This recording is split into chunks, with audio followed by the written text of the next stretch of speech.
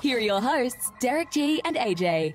Jon Jones fight week is upon us. What's going on, folks? Welcome back to another episode of the Bloody Water Podcast. UFC 285 has quickly approached the largest card of the year in terms of stakes, magnitude, the whole entire nine. Valentina Shevchenko is looking to defend her belt for the 8th time against Alexa Grasso. That's got to be a record or something like that. Shavkat Rakhmonov, the dark horse over there in the welterweight division, is looking to make a name on Geoff Neal. But what's more important to really talk about, we got Jon Jones back in action. It's been years. Bo Nickal over here, possibly the future of the UFC. I mean, listen, we got a lot here to talk about. And you know, I can't even break this down unless I got my co-host with me. So let's bring him in. We're talking about the New Mexico native, the Santa Fe bomber himself. AJ, brother, what's cracking, man? This is the biggest card of the year. How hyped are you? Derick, it is a massive card. It's not only a massive main card, it's a massive prelim card. Derick, it's so many fight weeks, it's hard to explain. We got Shev, we got the Bullet, we got Rakhmonov coming in, a dark horse is going to be seen. And Derick, like you said, man, it's Jon Jones fight week. No, we're not hitting up gas stations. No, we're not hitting up back alleys for deals. No, we're not even going drinking and driving like some of New Mexico likes to do. But we are watching a lot of Jon Jones fights, and it has been an exciting week, man. I can't tell you how many people are just excited to hear the name Jon Jones back again, man. It's a lot of fun. Derick, how you feeling, brother? I'm feeling fantastic. I'm also feeling a little old here, and here's the reason why, man. The reason why is because you've seen a very clear shift recently in the trajectory of the UFC. Jon Jones said it himself. He was like, the UFC, when I came back, man, it just feels different. Like they took it up a notch, right? So what comes with that? A lot of people who got into the UFC got into MMA during COVID, right? So those people, clearly, they didn't get to live through the Jon Jones wrath, the terror and domination that was Jon Jones, the gas station pills that you're referring to. Like, they didn't get to live through all of that. They didn't get to see through all of that. So the point that I'm bringing up here, man, is I truly feel this is a new generation versus an older generation. Oftentimes in MMA, who wins? The new generation. But I think we might have ourselves a anomaly on deck. So, folks, we're not going to take up too much of your time doing this stuff. I do want to say apologies. Last week, we did not get an episode out due to technical difficulties. Can't control that. The internet doesn't work sometimes. You know what I mean? But if anything, we'll call it a sacrifice to the MMA gods. Take away Ryan Spann and Nikita Krylov. Give us Jon Jones and Ciryl Gane, baby. Let's go. So, 16, 12, and 2 on the board for us. It's been a decent year so far, but you know we got our work cut out for us, so let's get straight to it, brother. All right, folks, this is the UFC 285 bet sheet. This is your opportunity to take a very brief screenshot if you are watching. Now, if you are listening, of course, we're about to break it down in full detail in just 1 second. But I think the main thing that we need to be taking away here, AJ, is that we generally kind of got a couple of Bloody Water Podcast consensus picks. And I want to run down them really quickly. Instead of going play by play, one by one, like we've been doing the last couple of weeks, I'm going to make it clear cut, simple, man. Jon Jones over Ciryl Gane. What makes you think that the heavyweight Jon Jones, who has not fought in a plethora of years, is just going to come back and spark Ciryl Gane? I don't know about spark him, Derick, but I think he might give him the hardest fight we've seen, and it's one of the GOAT. How can you bet against him? Can you bet against him? It's hard to say. I mean, it's like betting against Mayweather in his prime, right? It's a little difficult to do it. But then again, it's 35-year-old Jon Jones. We're going to talk about that. The Bullet, Valentina Shevchenko gets Alexa Grasso, who's a very, very talented Mexican fighter, fantastic boxing, fantastic stand-up, and even a little bit of grappling. But we're not thinking that she's going to be much of a challenge for the Bullet, Valentina Shevchenko. Why is that? Another one where just hard to bet against when she has such the record as she does, Derick. It's a bet against the house, man. You're going to lose that money. And I think that this is an interesting point of her career because I don't think she's faced this much skepticism in her career. Recently, at least, man. One close fight with Tyler Santos, all of a sudden, they're like, anybody and everybody could beat Valentina. Come on, bro. Y'all tripping. All right, man. Last consensus pick, and I think it's pretty easy why we're picking this one. Bo Nickal over Jamie Pickett, right? Jamie Pickett has very much been he's been a formidable opponent, but, you know, just hasn't gotten the results that he has been looking for in the cage. Here's the biggest thing, man. We like Bo Nickal here. He's a minus 1,600 favorite against Jamie Pickett. Why do we like Bo Nickal? Why are we so confident? Man, everybody's buying into the hype. Hopefully it's not another UFC storyline. We'll see, though, man. The proof is going to be in the pudding on Saturday night. There we go. And then you got just the highest level wrestler, of course, against a dude who's, pretty good overall. But, this guy's running through people. With that being said, folks, one more time for those who are listening, those were the Bloody Water Podcast consensus picks. We're not going to break them down, but we have a very interesting matchup between Geoff Neal and Shavkat Rakhmonov. AJ, I was high on Shavkat Rakhmonov from the moment that you could be high on him. However, I like Geoff Neal here. Why you like Shavkat? Just like one sentence. This is a massive time, Derick, and I feel like the momentum's on Rakhmonov's side. There we go. And then, short notice, but it might not be a problem, Mateusz Gamrot. We're talking about the gamers coming in against the tarantula Jalin Turner. An indomitable force meets an immovable object, so one would say. I don't know. But you like Jalin Turner here, man. I like the gamer, even on short notice. Why do you like Turner? This is one of the ones I've been going back and forth, Derick. I like that reach, and I like the hands he has, man. That's right. I like it, too. I will tell you, if Gamrot could put up the performance he did against really the best of the best, man, the Armin Sarukians of the world, right? Like, really showing off that grappling pedigree. I think it might be too much for Jalin Turner. Either way, we'll talk about it all in 1 second. Folks, as it stands right now, 514 subscribers on the board. Let's get that up to 550, 600, and then to 1,000. You know what time it is, AJ.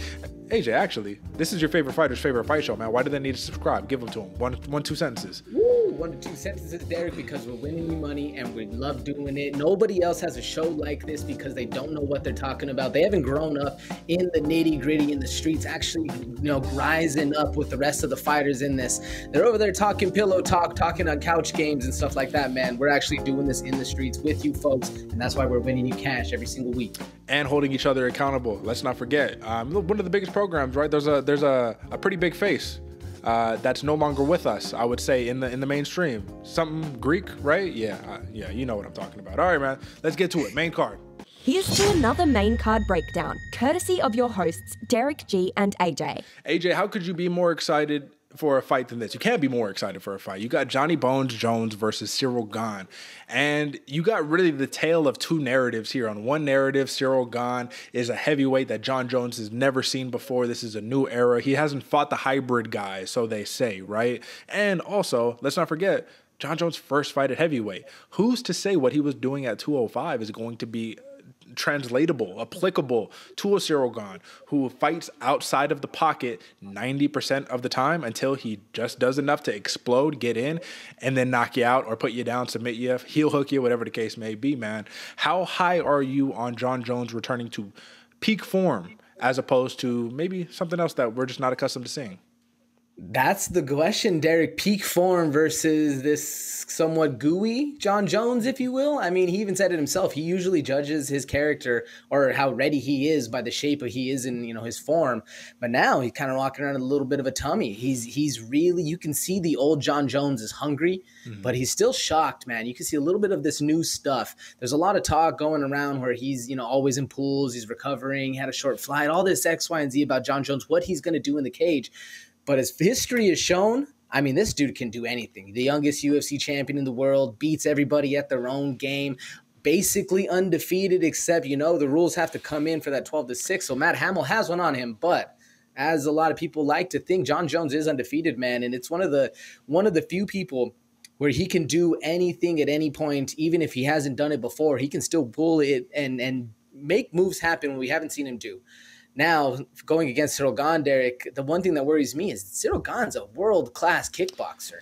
And if we remember the past that Jon Jones has, his last couple fights, he really highly relied on his striking. He didn't really do too much wrestling. He did when he needed to. He got hurt in the Gustafsson, dependent on his wrestling. Gustafsson's not the best wrestler. Now, will he be able to do that against Ciryl Gane, or do you think the wrestling's gone? Do you think maybe Jon Jones has lost the wrestling a little bit, lost that strength? Now that he's wrestling big boys, he's going to have an even harder time wrestling, or we're going to see a classic Jones here? What do you think? Well, I think it'd be a hell of a whole fight week lead up if he's been talking about nothing but wrestling and then just doesn't wrestle, right? He keeps saying it. He's like, listen, man, this is MMA. Same thing Shevchenko saying. This is MMA. This is not kickboxing. This is not just a striking contest.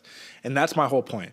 Ciryl Gane is so excellent in staying outside of the pocket, not being hittable, and then only hitting you when you're at a point where you can't hit him back, right? So I think that that style is going to be very interesting against Jon Jones, but if he can move forward, initiate clinches, his trips have been phenomenal since his first fight in the UFC. You know what I mean? Let's not forget, in the first fight against Daniel Cormier, he took Cormier down 3 times. Daniel Cormier. I'm not talking about just Joe Schmo off the street. I'm not talking like, come on, man. We're talking about like all. I'm looking through. Actually, let's take a look together really quickly, folks. For the uninitiated, those who aren't really too familiar with Jon Jones' career, I mean, look, Dominic Reyes. He took him down twice. Anthony Smith took him down 3 times. Took down Gustafsson. In the one where I think this was the head kick knockout against Cormier. Yeah, no takedowns. You don't need it when you're over there just flatlining somebody with a kick. But he took down everybody, man. Ovince St. Preux, Daniel Cormier, Glover Teixeira, Gustafsson again, Chael Sonnen. Like, need I go on? I guess that's the point. Do I even need to go on? Now, I'm worried about one thing in particular, man, because the people have tried it against him before. But one thing Ciryl Gane is really good at is, once again, staying outside range, but just picking at your legs the whole fight. And you know who else did that very effectively? Thiago Santos. So what do you think Jon Jones is going to be able to do to mitigate that part? Because you have to be honest, that was not a large part of the MMA Rolodex, whatever you want to call it, when Jon Jones was really doing his thing. So, like, how does he battle that? Because you take out his legs, you can't wrestle no more. And especially with a Jones who has a notoriously skinny leg frame. I mean, everybody gives him shit for the chicken legs, and they hit hard, man. A lot of bone is in there, but it's a give and a take, right? Now, Ciryl Gane, I think the one thing that gives Jon a little favor here, he has the longest reach in the UFC. He has the distance. He can maintain it, and I think he has a speed advantage. We'll see, because Ciryl Gane is fast and he stays bouncy, so that one's going to be tested. I'm not exactly sure if he does have the speed advantage. You want to think so, but you haven't seen him move in 4 years. You haven't seen how it goes. You have no idea if the old substances are still helping or not. This might be a younger or an older Jones. And it's going to be interesting to see, man. It worries me. What worries me about this fight most, Derek, is Ciryl Gane can just kind of rest on his laurels, stay on the bike, stay outside, let the nerves of the fight keep going for Jones, and basically, stall as long as you can. And then when Jones gets a little lackadaisical, then go in, then really start to have a Ciryl Gane kind of a fight and that kind of a kickboxing touch back and forth. I don't know if Jon Jones wins that fight. I'd imagine he does with the refs. Who knows? Or the judges, but it's interesting to think that he can, at least Ciryl Gane can outpace and outmaneuver Jon Jones. Do you agree he can do that, or was he just going to be cutting off corners left and right? Yeah, I'm going to push back a little bit. And the reason I'm going to push back is because look at who he is just outpacing. He's kind of outpacing plotting heavyweights, right? Nobody who's forcing him to wrestle. And when Ngannou forced him to wrestle, they were both tired after that, right? So that's my whole thing, is if Jon Jones can clinch you up, if he could take you down, make you at least bat returns, make you work to get back up to your feet, are you going to still have that same bounce? Because Ciryl Gane, the thing about him that's so interesting, man, is he builds up. Like, he starts off slow, but it's like, I'm going to kind of feel things out, and my explosiveness and intensity is going to keep rising while yours is diminishing. Can you do that against a Jon Jones who you can't sit here and say, oh, can Jon Jones go 5 rounds? How many times has the man gone 5 rounds? How many title fights in a row what are we talking about? But we do need to talk about, AJ, the elephant in the room. And the elephant in the room is this right here. Ciryl Gane. Pictures coming out talking about a ballooned up hand. The right hand, specifically the power hand, even though he is a switch fighter. So the question is going to become, are people going to start saying, oh, this is a rigged fight, Gane's injured, this is fake? Or are we going to say a rare shout out that we don't do much these days here, AJ, but there's a guy that we do respect highly on this program. Would you like to take away? What are the findings? Woo, Dr. Brian Shooter, shout out to you, man, because not only was he with the quickness of this, man, right when Twitter hit, you made a video within the hour breaking exactly down what this is. And this not only, sure, it was a previous injury, but Ciryl Gane went on the MMA Hour, went on everywhere, and was talking about in his last fight, he had to have surgery. This is what that is. So it's not even a worrisome, man, especially at this point. He's been cracking things. He's been hitting the pads. That right there is more so of a plate, or it could be pins, could be something that's actually helping out. So don't take in the fact of the narrative that is out there that this could be a somewhat of a fix or something a little more tricky out there.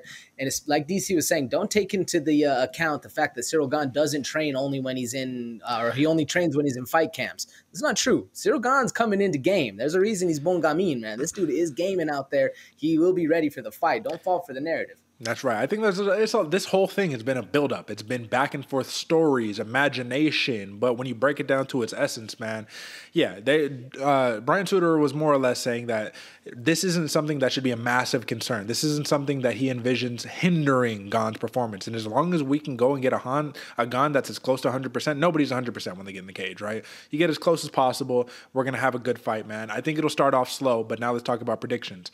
When in your life have you ever seen Jon Jones as a minus 165 favorite? Like, if you're a Jon Jones bettor here, you're like, oh my God, I will smash this all day long. What are we talking about? So my question to you is, do you think the odds are fair? And then let's give our picks, brother. What do you think? I think, well, one, I think the odds are fair, but I also think you should jump on this because when the casual fans really start placing their bets, that favorite's going to swell. I'm surprised it's not like a minus 200, minus 300, somewhere in there, because those will go. I'm a little interested to see how these decisions or these props work out. That plus 650 seems a little juicy to me, just being, well, maybe not submission. I don't know. I was thinking because we're going to see him on the ground. Now, are you going to be able to finish Ciryl Gane on the ground? That's a little more likely than a stand-up KO. I don't know. Do you see the submission happening, Derek, that plus 650? You see any value there? I see value in every single prop on here, brother, because I see different scenarios where I'm like, I can envision a decision, right? Just like a Jon Jones who hasn't been in the cage in a while. You know, we take it to a decision. He still has a solid performance and gets the dub. That's all you could ask for. But then again, he's also trying to make a statement. So I have two big questions. The number one is, if he takes Gane down, can Gane get back up? Couldn't really do it against Ngannou. He opted to go for heel hooks instead of just trying to get back to his feet. Can he get back up against Jon Jones?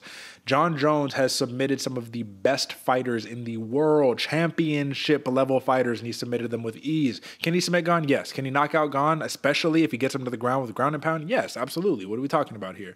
Come on, elbows, spinning back elbows, all that stuff, man. So it's going to be a question of, can Ciryl Gane get back up if Jon Jones takes him down? Number two question is, how will Ciryl Gane's calf kick affect Jon Jones? And number three, can Jon Jones land the oblique kick with success against Ciryl Gane? All of these lead to different props. I'm going to go straight with my heart right here, and I say Jon Jones gets it done via TKO. I envision a ground and pound scenario where he gets him out of there, just where Gane can't. Be smart. Don't beat him at his own game. Let's take a step back from that, Jon Jones, and let's just do what you do best. I want Jon Jones TKO victory, third round. How do you see it? Yeah, Derek, I can see it. It's one of the more likely ones. I'm surprised it's only 350. I'm actually going with that 650 submission, Derek. I think we're going to see the same thing. Ground and pound, take it down to the ground. Gane gives up his back, rear naked choke. Jon Jones, submission, round two. Round two. All right. And there you have it. So it's hard, right? Because Jon Jones isn't ranked, and you can't say and still, but he never lost the belt. So it's like, and new? Is it and new? I guess, man. But shoot, that is, God, I'm so excited. This is going to be so fun. All right, let's go. Shevchenko, the bullet. Like I said, man, there's been no other time that you have really seen where Shevchenko has gotten almost no love. Even though it's hard to say that, right? Minus 625, you open up as a favorite. And if you look at the odds right now, minus 800 favorite with the plus 550 comeback for Alexa Grasso, man. But you have a contender. You have somebody. You needed somebody. And the question is going to be, does the confidence of the bullet get rattled after the Santos performance? After a lot of people said, nah, you probably should have lost that fight. Where do you think Valentina Shevchenko's confidence is going up against a fighter like Alexa Grasso when you also got the Aaron Blanchfields of the world, the Tyler Santos, still trying to be like, hey, I still need that fight? Where do you think she is confidence-wise? It's hard to say, Derek, because I feel like there's two sides to Valentina Shevchenko. There's the heel that's in there. There's the competitor. There's the one that's nitty and gritty, the dirty, the bullet, the savage fighter we've seen. And then there's Valentina, the dancer, the princess, the one that she wants to portray out there. I'm hoping she finally turns heel, Derek. I'm hoping there's a chip on that shoulder. I'm hoping she finally gets that grit and starts talking a little shit, because everybody's coming for that title. They see, like you said in the intro, they see a chink in that armor, and now everybody can get that smoke. Everybody can beat Valentina. Everybody's now in line and nipping at those heels. I think it's time for the heel to come out and let everybody know that she still is the bullet and she will hurt you. And I think that's what this fight is for. At least I'm hoping, and I hope that's a confidence and the mentality going into this one. Yeah. I don't know. Do you think it's the same, or do you think we're going to see more of the same that we've seen in the past? Well, I'm going to be honest, man. I don't think Valentina Shevchenko's confidence has been rattled, not one bit, even with that fight. Because once again, when we talked about it before, Shevchenko actually put herself in a lot of those bad positions. Over here trying to go for takedowns that you don't really got no business trying to take them down. Beat them at their own game again. You don't need to do it. And Alexa Grasso, even though she has become a little more well-rounded as of late, that's been very, very impressive, her bread and butter is her boxing. Well, it's kind of tough when you're going against a multiple-time, Muay Thai champion, just like a veteran, decorated striker like Valentina Shevchenko, who, oh, by the way, can grapple you up, put you down, crucifix you, and just ground and pound you to oblivion. I want to ask you this, man. What are the odds here? I mean, we see what the odds are. Plus 225 for a submission victory here by Valentina Shevchenko. What do you think, though, realistically? Do you think that she can get a submission victory here against Alexa Grasso? Yeah, totally. Is it the most likely of all those scenarios? Probably not. Definitely a ground and pound, but I think she can get it, especially locks up a front choke, locks up rear naked, something like that. Armbar. Valentina is skilled on the ground. I don't know, though. What do you think? Well, that's the thing. That's why I wanted to point out. I'm glad that you mentioned that so, without even hesitating, because if you look at her methods of victories, 8 knockouts, 7 submissions, 8 decisions. People look at Shevchenko and they think, oh, yeah, she's just a striker. I don't understand why or where this is coming from, but when you really take a look at just kind of the history, first off, can we put some respect on the win streak, bro? Can we put a little respect on it? You be, in a row, Cachoeira, Joanna Champion, Jessica Ai, Carmouche, Chookagian, Maya, Jessica Andrade, Murphy, Tyler Santos. I mean, the only fight there that was remotely close was the Tyler Santos split decision victory. Other than that, she's smashing everybody. Now, we do have to be honest. Last submission win was 2018. That's why I ask the question. That's why I say, can she get a submission victory here? That's really not the point. The win is the point here, and I need to assess what Alexa Grasso's best path to victory is. What can she do offensively in terms of the stand-up to really just rattle Shevchenko? I'm not seeing that path to victory, even though I'm I'm big on Grasso. I have been for a long time, right? But this matchup, you're going against a very well-rounded fighter who doesn't have a lot of holes in her game. I think the only thing you can do, because like you said, Derek, a very well-rounded fighter who doesn't have a lot of holes in her game, the one hole you can exploit with any striker is in that danger zone, in that mid-range. You don't want to get kicked by Valentina. She has amazing kicks. You also don't want to the end of her punches. But what Alexa Grasso has is a very snappy left hook, man, a very snappy check left hook. She uses it a jab as well. And that too, her jab is very, very fast. Yeah. So she's able to get on that inside in that boxing range, in that danger zone where not a lot of people like to live because you have a chance of getting knocked out. She lives for the knockout against Valentina. It makes it a little more interesting, and then you're able to bully the bullet, push her up against the cage, start working the dirty boxing, throw some uppercuts, prevent her from shooting the takedown, prevent her from getting comfortable, and maybe you stand a chance. That's a lot easier said than done. Yeah. I feel like the bullet also has an answer for all of those. What do you think, Derek? Does it sound like a viable strategy? You see something else? I think that if she could really put the pressure on Shevchenko, that would be the best option for her. I don't think her sitting back at range, trying to do that type of fight with Shevchenko will be very, stylistically, I don't think it'll play out well. But I want to give another friendly reminder, and I apologize that I have to keep going back to UFC stats, but I think people forget. What have you done for me lately? You had one close fight, all of a sudden, you're a scrub. Well, guess what? Shevchenko, when we're talking about grappling her opponents, 3 takedowns against Santos, 3 against Murphy. Let me see what else we got here. Sorry, I'm going to go down the list. 7 against Andrade. Right? 5 against Maya, 3 against Chookagian, 1 against Carmouche, 2 Jessica Ai. Brother, the last time that she didn't score a takedown in a fight, she lost, and that was Amanda Nunes, man. Come on, what are we talking about here? And it's clear why she didn't go for a takedown against Nunes, right?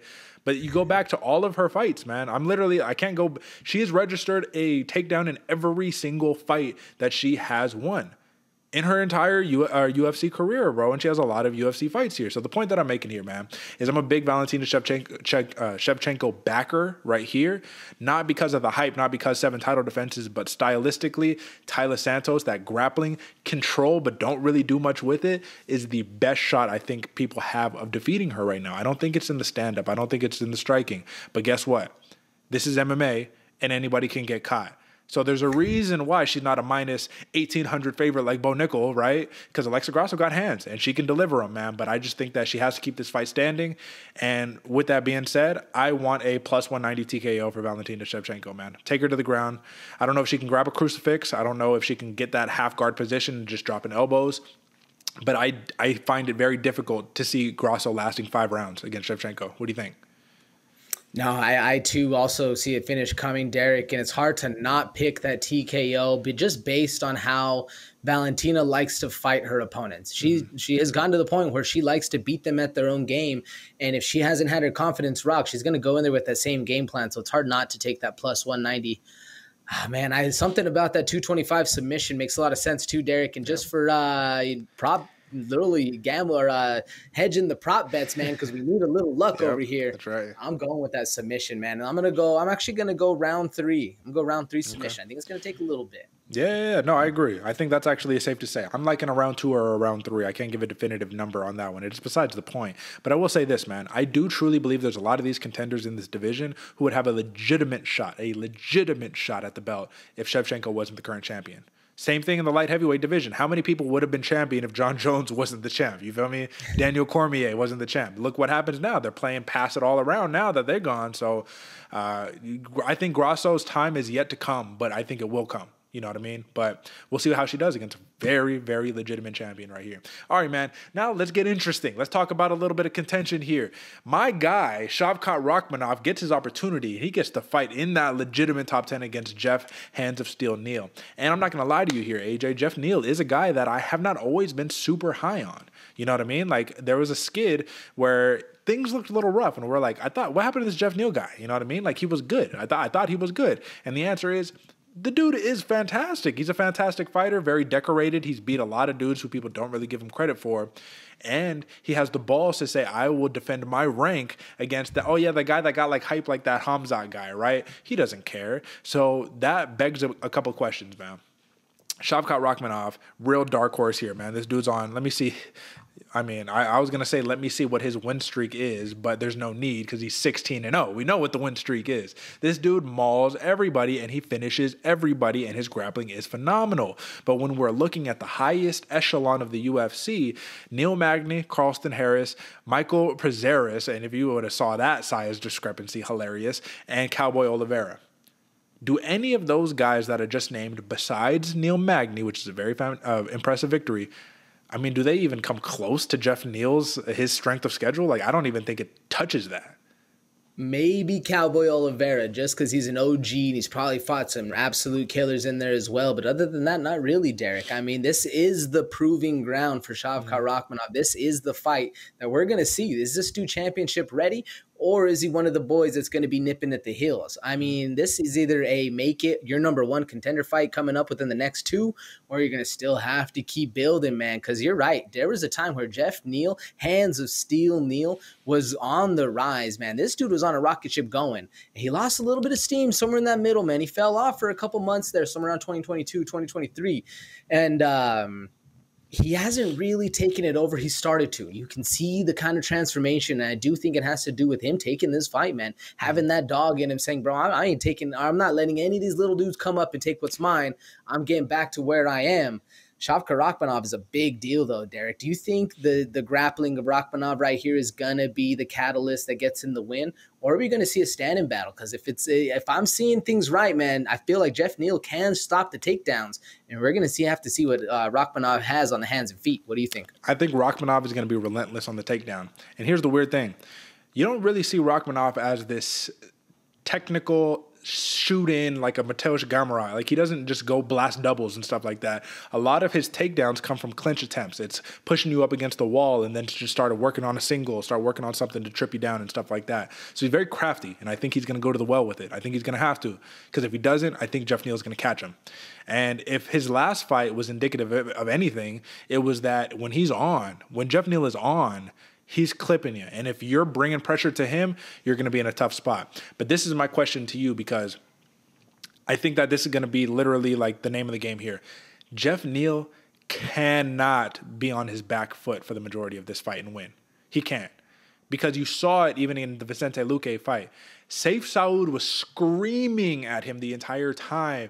Geoff, move! You can't stand still! Like, he was getting on him, bro. And I think it's because Luque could grapple. He didn't grapple in that fight, but he could grapple. You don't want to be stuck up against the wall, especially against Rakhmonov, because once he gets him down, you're saying he could stuff takedowns, but once he gets him down, can he get back up? And that's the question. And I think that's why Rakhmonov is a minus 550 favorite. Can Geoff Neal get back up? I don't think so, Derick, and that's what worries me, and that's why I like Rakhmonov. I do think that minus 550 has a lot to do with the hype. This is one of the ones you can't get fooled, folks. Geoff Neal is a real deal fighter, and he has a big shot to get this win. Like you said, Derick, he can catch Rakhmonov, especially if the hands start flying and he's catching him on an entrance, and you see a Geoff Neal counter strike. It can happen. Now, can he get back up off the ground? We haven't seen it, and I don't feel comfortable saying yes, man. I feel like Rakhmonov has the kind of pressure and the skill and the know-how to keep you down on the ground, and that's probably at least where I'm thinking we're going to see the end of this fight. Bro, he smushed Neil Magny. Like, Rakhmonov smushed him.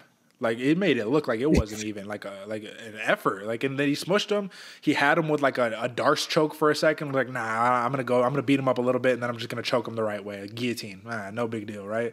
I will say this about Geoff Neal, man. He has been taken down recently. Santiago Ponzinibbio, Neil Magny. He even got taken down by. Actually, no, that's it. Those are the only takedowns that he's given up besides one takedown against Chase Walden in his UFC debut back in, actually, it wasn't even debut. It was Dana White Contender Series, but the first UFC show type situation, right? Hasn't been taken down a lot, but when you get taken down by a Ponzinibbio, and then you compare that to Rakhmonov, you're like, ooh, that doesn't feel good. So my whole thing here is that at the end of the day, am I a Rakhmonov backer? Absolutely. I think this dude is the truth, the dark horse, going to be a real problem at 170. I do think, though, when we're talking about a litmus test, Geoff Neal, that's the guy right there. If you can beat Geoff Neal, all right, we're legitimate. And if your takedowns don't work, you have that very traditional, like, Russian boxing style. Very traditional. It's not too much flash, very economical style of fighting. Geoff Neal will exploit that all day long. And the moment you come in, he's countering you. If that left hand catches Rakhmonov and Neal was able to clip Luque the way that he was able to, imagine what that's going to do to Rakhmonov. We're going to see what happens, but an undefeated fighter against Geoff Neal, lots of hype. I like Neal to play spoiler, but I would not be surprised if he got smushed too. So we'll see what happens. But I like Geoff Neal here, man, and I'm gonna take this because I feel like this is money from a baby, stealing money from a baby or candy from a baby, however you want to phrase it, if it hits. Plus 700 TKO for Geoff Neal. Are you kidding me? Give me that all day long. I feel good about that one, man, because if he does win, is that not the path to victory? What do you think? Absolute candy from a stroller, Derick. Literally, it's right there for the taking. Yeah, Geoff Neal has the opportunity to rock the world, man. And if he lands that big left hand, we see some shaky legs from Rakhmonov, you know that litmus test is a real deal. Mm-hmm. But me personally, Derick, I'm taking that plus 250 TKO on the other side, man. Ground and pound finish all day. Give me Shavkat Rakhmonov and give me round 2 because Geoff Neal is the real deal. So he's going to get past the first for sure. I like that. And I like round 2 for myself as well right here. I will say this. The one thing that throws my entire game plan for how this fight goes down out the window is if the grappling of Rakhmonov takes away the hands of Neal, which it absolutely can. But you can't always guarantee. Like, MMA is not that simple. You can't just be like, oh, he's grappler. He's not going to be able to strike against him. I mean, once again, Vicente Luque, right? We were like, oh, he's going to grapple. And then he just didn't. And you're like, oh, okay. How do we move on from here? All right, man. With that being said, man, that's contention right there, and we're going to move on to another contentious fight. And another dude who I've been backing, man, Jalin Turner, starching everybody, man. I remember when he fought Uros Medic at UFC 266. I was like, bro, Medic is going to put it on him, and Turner got him out of there with the quickness. And ever since then, man, he's submitting dudes. He's knocking them out. He's just being like, yeah, I'm 155 pounds, but I'm all of 6'3" with a 77-inch reach. So, AJ, am I a crazy guy for thinking that, I'm going to let the cat out the bag early, Mateusz Gamrot and his fantastic grappling, fantastic wrestling pedigree, I'm talking about an ADCC competitor right here, can overcome a 7-inch reach disadvantage against a dude who hits like a Mack truck in Jalin Turner? Am I crazy? No, you're not crazy at all, Derick. When I saw this matchup on the page, my mind instantly went to Gamrot, man. Yeah, because this dude is the real deal. He is a gamer, man, like we were saying before. And even though it's a short notice fight, you know he's in the gym training, you know he's going to be ready. And the style for this one really does favor him, man. This one is a big one for Mateusz, especially because you get to take out a young gun like Jalin Turner, who has a lot of steam. Now, sure, you just came off the L against Benil Dariush. Yeah, it is what it is. Benny's a dog.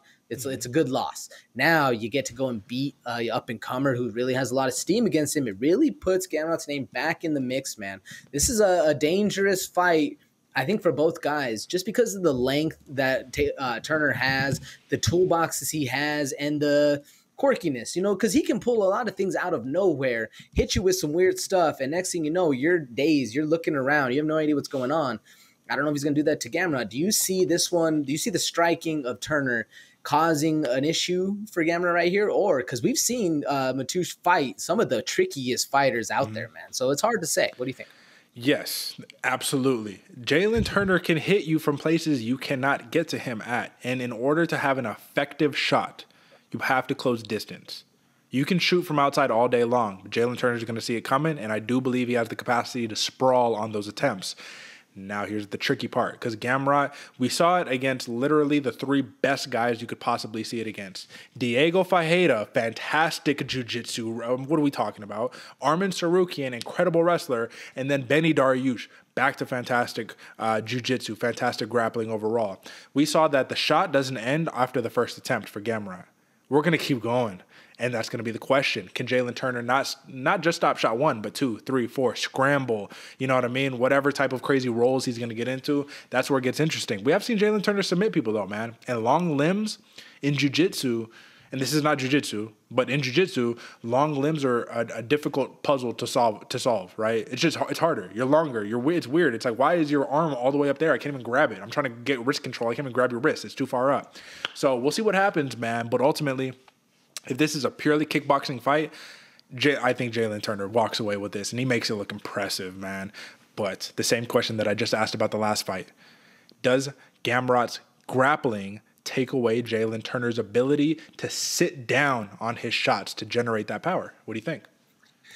Yes and no, Derick, because when you have a wrestler coming in and you know they're going to be shooting, they're putting all that emphasis, all that momentum going forward, and you catch them coming in, you don't need that much power. You just hit them on the button, they go to sleep. Now, that being said, it's hard. That's very difficult to do, especially against someone as skilled as Gamrot. So can Jalin Turner do it? I think he's going to have to get up off his back 4, 5, 6 times. Somewhere in that second, that third round, that's when he's going to see a little bit more luck catching Gamrot as he comes in. Now, again, massive mound to do that on. That's what worries me most right here, because if I see this in any other light, Gamrot takes him to the ground and just controls him there, man. And then we see a lot of chains coming in, puzzles being made, and that's really where this fight is won or lost. I'm hoping the best way to shut down that takedown is to get Gamrot a little dizzy on his feet and not make him able to get the shoot, get to your hips, able to get going on his game plan. And that's where Jalin Turner, strives. We'll see, though, Derick. Sounds like a long shot over here, man. And that being said, that is why he is the underdog.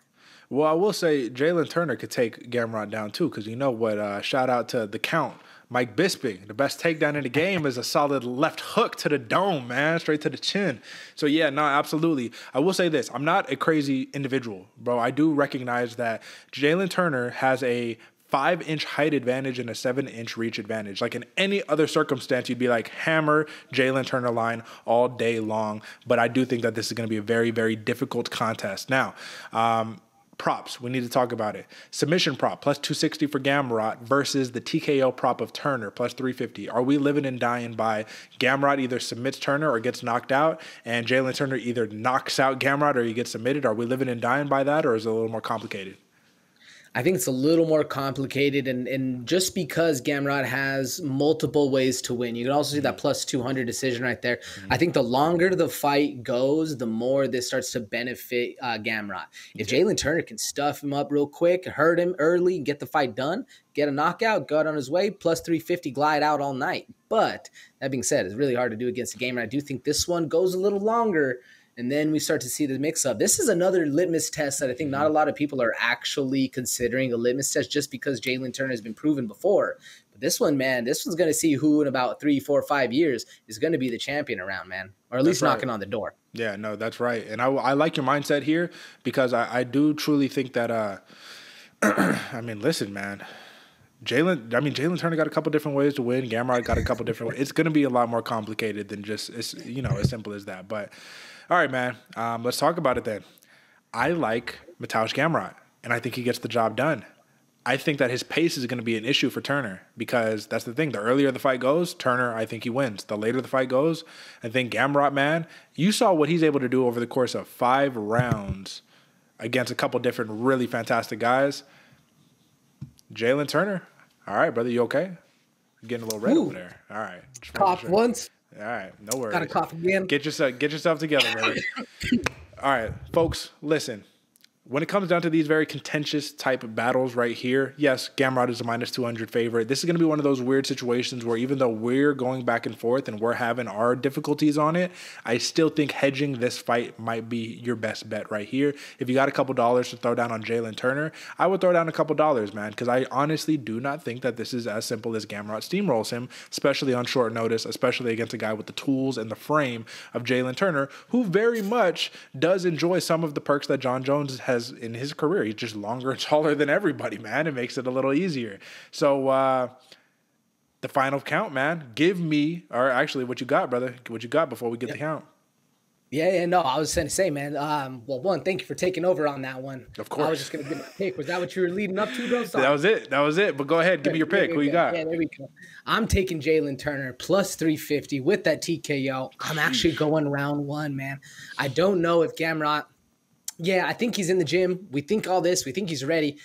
We'll see on that short notice if he chooses to push the pace a little bit. I'm thinking he's going to catch him on coming in on a takedown. Round 1, Jalin Turner TKO.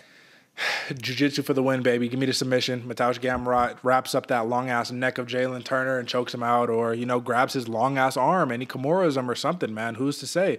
Look at what he did to Jeremy Stephens, man. Jeremy Stephens tried to Kimura him, and he said, no. Give me your shoulder. I'm snatching it off the goddamn bone. All love to Jalin Turner, though, man. Legitimate. I'm rooting for this guy, but it's tough when you get a matchup like this one where just once again, an indomitable force versus the movable object, I guess, if that's what you want to call it. All right, man. I don't know how much we're going to have to say about this one, but let's talk about it. Bo Nickal, Jamie Pickett. I mean, the odds. You saw it. I mean, come on, bro. Like, we have to just sit here and laugh at this a little bit. Minus 1,400 at open. Currently, minus 1,600 favorite is Bo Nickal against Jamie Pickett, man. They're not showing Jamie Pickett any love.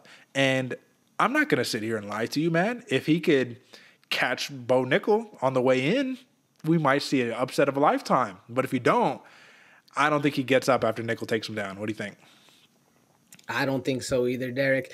You're talking about the cream of the crop, somebody who was able to go into, the lion's den, literally the craziest jiu-jitsu, the best jiu-jitsu, Gordon Ryan. Bo Nickal said, yeah, I'll fight him at his own game. Sure, he did lose, but still. The fact he's able to go in there with the cream of the crop and get it done, man, I don't think Jamie Pickett has anything to answer for him on the ground.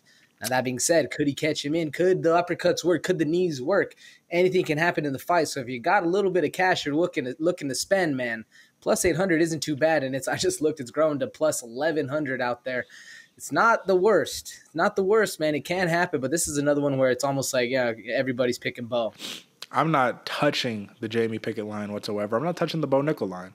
You don't touch this. You just sit here and you enjoy the Bo Nickal performance that he's about to put on. Listen, D1 wrestler, outstanding, just like cream of the crop wrestler who has some hands too, but should not use them here against a Jamie Pickett. He should get out of there. If he can get it done in the first round, get it done, walk away, and then move on to the next battle right here. But that fight you're talking about when he was doing some jiu-jitsu with Gordon Ryan, Bo Nickal was a white belt then, man, in jiu-jitsu, and he was just suplexing Gordon Ryan all day long. So if he could do a little bit of the same, man, I just envision this, the same as the Dana White Contender Series fights, man. You get close, you start feinting a couple shots, you take him down, you take his back, and you choke him, and it's simple. And you don't take more damage than you need to. Give me Bo Nickal. The question here, though, minus 205 for the submission. Bo Nickal said it himself. He's like, I'm either submitting him or I'm knocking him out. Obviously, you're going to say that because you want to be confident. But the question really becomes like minus 205 for the submission when you can club and sub your way that way. Like you can club and sub to a submission, or you can just club and you can just ground and pound TKO. Who's to say he can't do it that way? What do you think? Man, I mean, the submission makes the most sense, especially because, you know that Jamie Pickett will be putting up a defense. I don't know, man. I mean, I'm looking to gamble a little bit right here. That plus 275, give me that TKO all day long. Although round one, it's hard to go against it, man. What do you think? It's tough. I see the submission because it's the easiest path to victory. But the TKO's right. Give me the TKO, man. Just give me the TKO. What are we talking about? Like, first round, TKO. And just like that, AJ, I'm really hoping that we're not going to eat our words here because we have both successfully predicted a UFC 285 main card with 5 finishes. All finishes, all across the board. Last time we did that, didn't work out very well. Folks who are listening and watching to this program right now, if you are fans of this show, you know that we're right much more often than we're wrong. But sometimes we are wrong. So take it into consideration. But this is why this is your favorite fighter's favorite fight show. This is why we gave you the picks. And this is why. AJ, you want to know something? I'm going to pull this up. Sneak peek for the people who are actually tuning into this. I'll read it off for the people who are just listening too. But I decided, I was like, I want to take a different trajectory in terms of like our thought process of like what our picks are looking like. We tell you what we're at 60% year in and year out. But if we're looking at it, right, we're talking about lifetime. We're talking about as it stands right now, folks. I'm sorry that this is a little weird. There we go. Boom. All right, look at that. Lifetime record for me and AJ, right? 3-on-3 and 192 for me, 277, 218 for my man AJ. Obviously, that first year we did, AJ, you came in a little bit rough. You picked it up tremendously since then. But the point is, we're talking about over the course. I actually tallied it up. It's 495 total fights is over the course, right? And we both have over a 55% accuracy. So we're not just talking simply to talk. We're talking because look at the numbers. It backs it up. You dig what time it is. AJ, any comments on that? The one big comment I have for that, Derick, yeah, you said lifetime span, folks, but if you're looking at the growth pattern, that was a 10% growth. I'm pretty sure by both of us, it might have been a little bit, one is higher than I forget exactly what the number it was. But not only that, folks, we're shooting for a 69% accuracy. Have it on the accountability board right here, right, man. Every day you got to look at it. So if you're rolling with us, folks, you're going to see not only numbers increasing, pocketbooks increasing, viewers increasing, all that stuff, but also you're going to have a lot more fun when you're watching this show, knowing that it's coming right from your favorite fighter's favorite fight show. That's right. And just to give the correct statistics, you, my friend, from 2021 to 2022, you had 11% increase in terms of your accuracy. For me, I had a 6% increase, right? So I went from 58 to 64. You went from 50 to 61. Now, like you said, 69, that's the low mark. We're hitting 70 over here, baby. Let's go. All right, with that being said, folks, we're running out of time, so we're going to hit some sleepers. For some fight night. If you ain't paying attention, you're going to sleep on me and I'm going to wake you up. All right, AJ, because of time restrictions, because this is a fantastic card, and I do want to talk about a couple of these prelims, we're going to have to do this the most expeditiously we've ever done sleepers. Folks, this entire card is a sleeper. I don't care what fight you tune into, it's going to be a sleeper.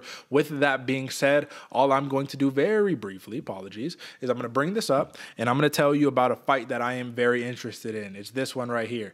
We're talking about Mana Martinez versus Cameron Simon. Same man, the South African, the dude who got away with the illegal knee but still won the fight in his last one, brother. Listen, man, this is going to be a very fun fight. Stand-up affair. We could see a little bit of grappling go in here, but Mana Martinez, who was coming off of the back of that controversy for James Krause, I think he's looking to develop into his own character. Do not be surprised if somebody goes to sleep here, but you're going to see some phenomenal striking. You're going to see some very wacky techniques here. And at the end of the day, man, I do think that you're going to see them put it on the line because Cameron Simon man is 7-0, undefeated. Not trying to give up that must watch TV right here. AJ, with that being said, I don't even need you to comment. Let's just jump straight into yours, my friend. And let me just pull it up first so you have the opportunity to talk about it. Boom, you got a fun one, brother. Talk about it.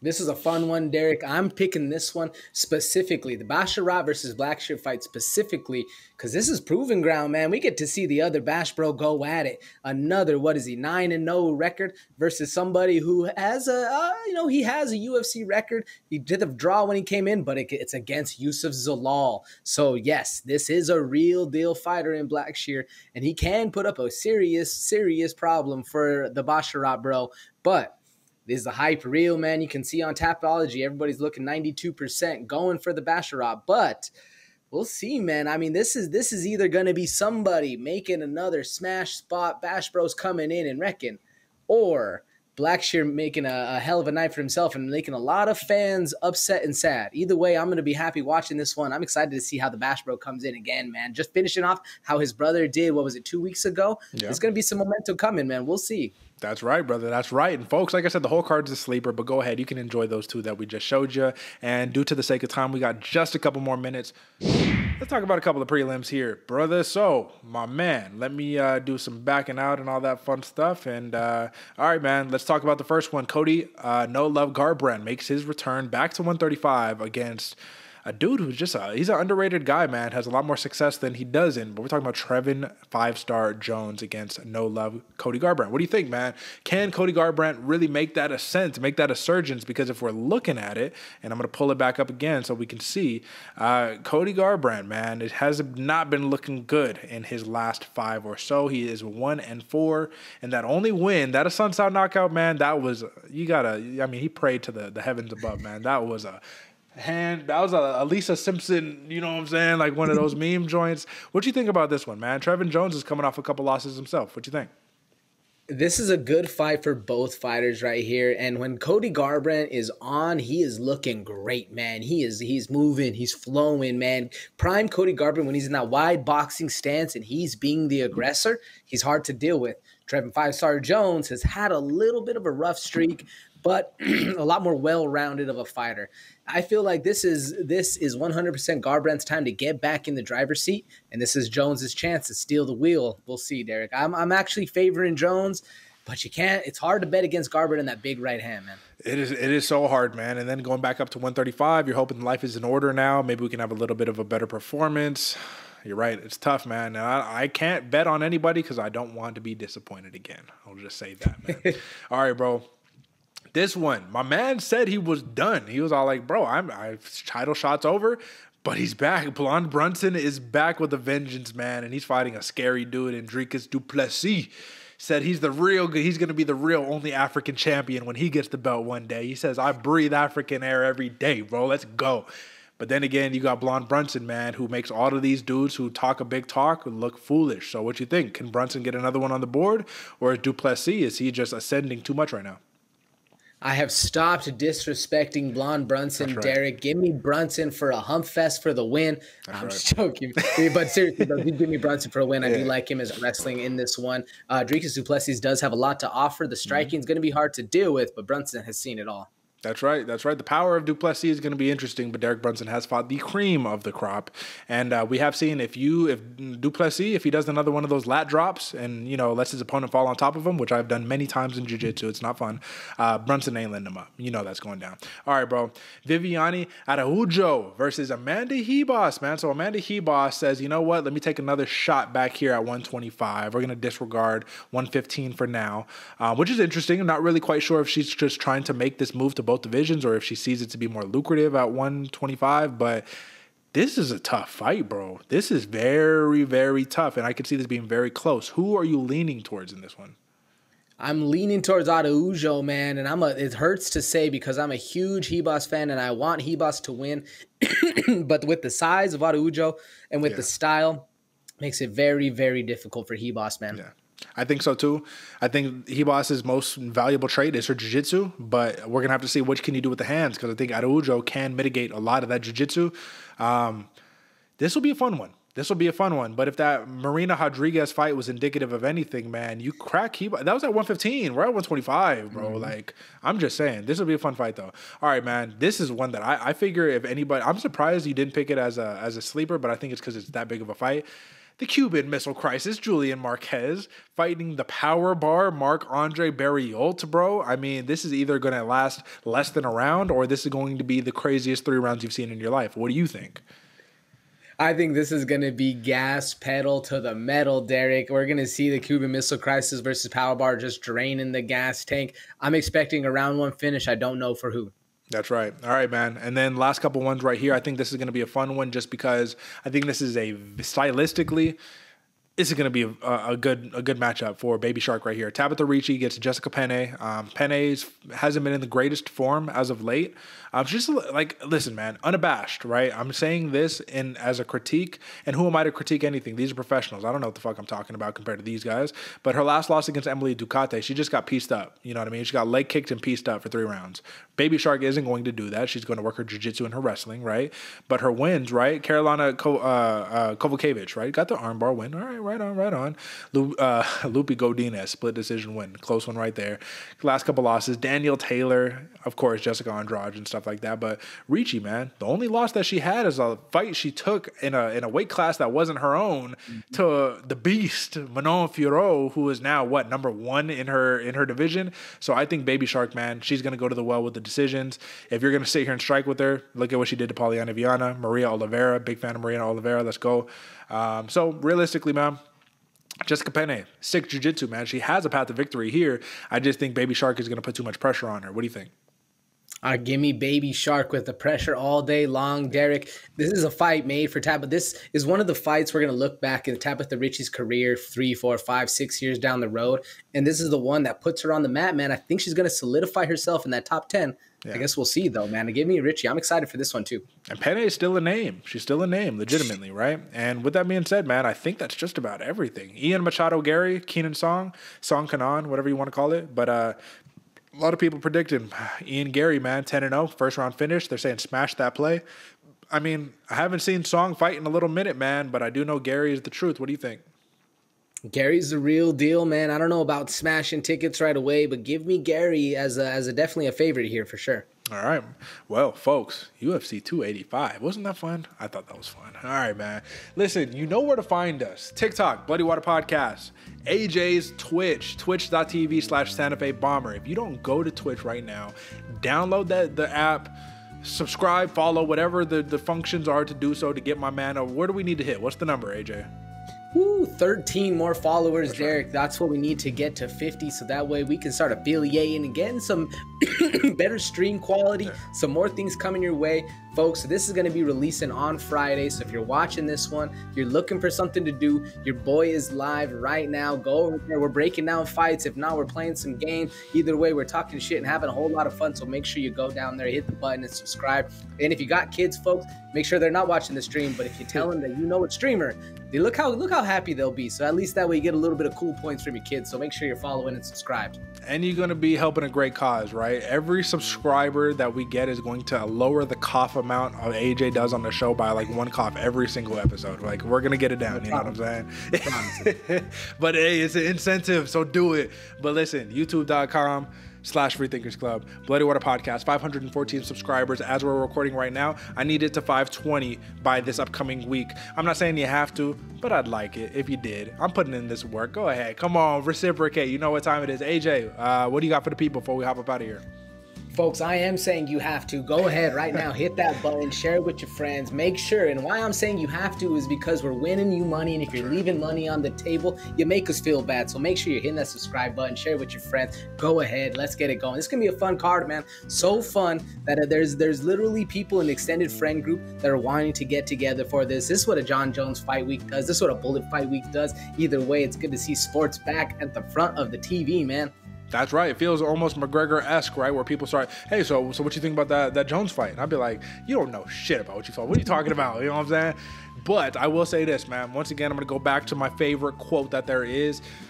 Teach a man, or actually give a man a fish, he'll eat for a day. Teach a man how to fish, and he'll eat for a lifetime. That is what AJ is providing for you at twitch.tv/Santa Fe Bomber. So we want to teach you the goods. We don't want to just give you the goods. Don't be dependent on us. Go make your own money. But you'll see, easier said than done. All right, folks, that is it for us. And catch us on Monday for the post show. Will Jon Jones get the strap? Will Gane get it? I don't know. We'll find out. But that's it for us. Until next time, peace.